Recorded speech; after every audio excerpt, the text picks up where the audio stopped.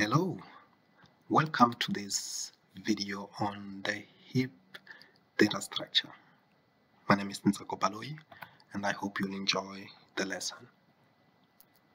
What we hope to achieve by the end of this video is an understanding of the Heap tree data structure, the different types of Heap tree data structures, and the basic operations one can perform with heap trees.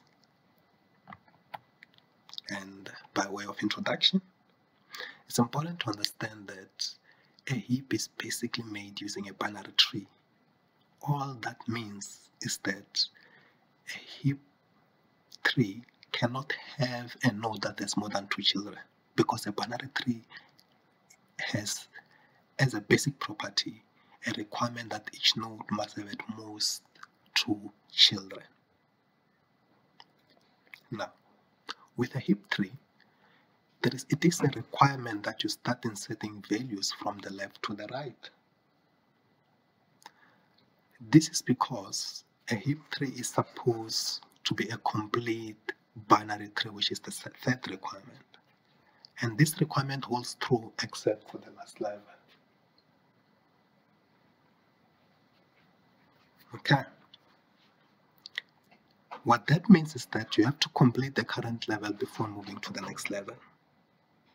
So there will be no gaps in your tree. Heaps are often implemented using partially filled arrays.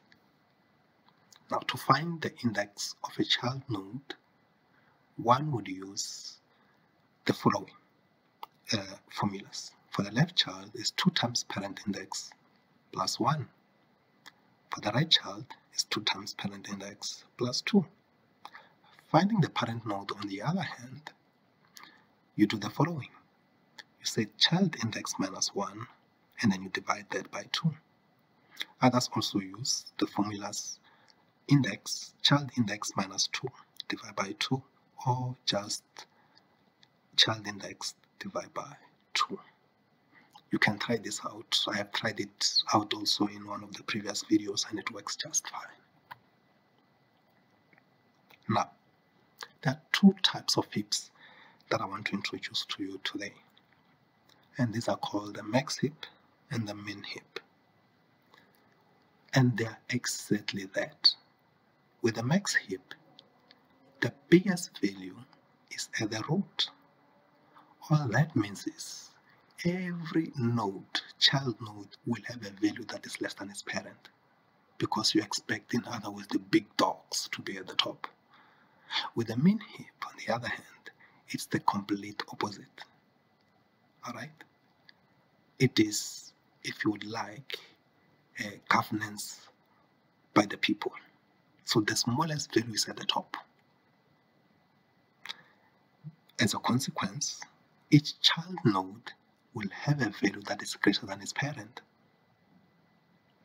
It's more like what people would call a bottom-up approach, whereas a max heap will be more like a top-down approach. Okay? Let's look at some of the basic heap operations and what is involved. Insert is one of those operations, and it's basically about adding a value to a heap. After having added a value to the heap, by the way, you'll remember that insertion happens from the left to the right. When you have added the value to the heap, you have to rebuild the heap after the insertion, and this is called heap up. Why is it called heap up? It's simply because after adding that value at the bottom, you have to consider where it fits in the bigger scheme of things, and therefore you might need to move that value up the hierarchy. Alright? So, the next one is basically top, which is to retrieve a copy of the root node. This is important because it supports the remove operation. Because with heaps, you remove value only from the root node. So you can only remove the root node. Okay? Now, after removing that particular root node, you have to rebuild the heap after that deletion. It's called heap down, because once you remove a node up there, you'll replace it with the last added node, which is the very last descendant. So you'll need to then re-heap from the top and make sure that that you note that you have made the root goes down to find its proper location. Okay. The next one is sort. And with sort, it just orders the heap in ascending or descending order. It is important that we now consider some examples in terms of how one would use the heap. But for the purposes of this particular video and lecture, we'll focus on the min heap. And in particular, we'll focus on this top right 3, which has also been reduced into an array to make it easy for you to do whatever computations you may need to do, such as those that I've given you an example of.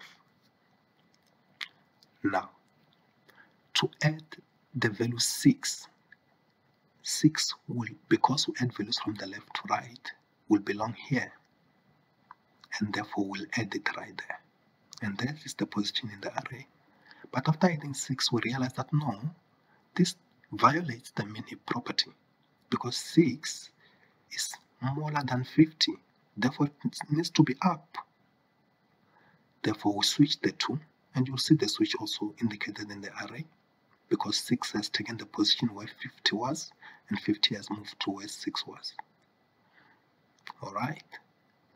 So when we look at this again, no man, that rule is still violated, because 8 is greater than 6. Remember that here, the lower values need to be on top. Therefore, we still need to swap these two values, which is the next step, where 6 takes the position of 8, and does so also in reality through the array. That is all that happens. And now when you look at this 3, it's a perfectly balanced min heap. There is nothing wrong with the fact that there are no elements under 16, because that completeness that is required with a heap says except for the last level. But every level above this last level, you'll notice that it's actually complete. It's only this which is not complete. Alright, let's move on. If you were to consider a max heap for the following elements 10, 20, 31, 2, 3, 4, 11, 21, and 41, the 3 that you'll come up with is basically that. And I will not even go into it because it will just be a waste of time. It's just the opposite of the min heap. As you can see here, the bigger elements are at the top. So that is your max heap.